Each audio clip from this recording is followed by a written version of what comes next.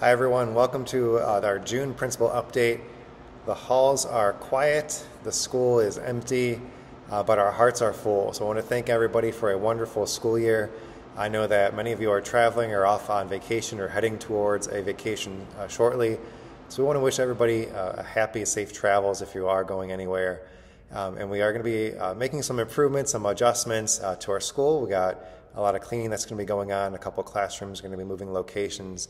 But overall, a lot of positive things that are happening over summer break. We are looking forward to seeing everybody again in August, mid-August. We're doing the Feast of the Assumption in the parking lot, so hopefully you and your family can attend that. And then just before you know it, we're going to see our back-to-school stuff hitting the shelves.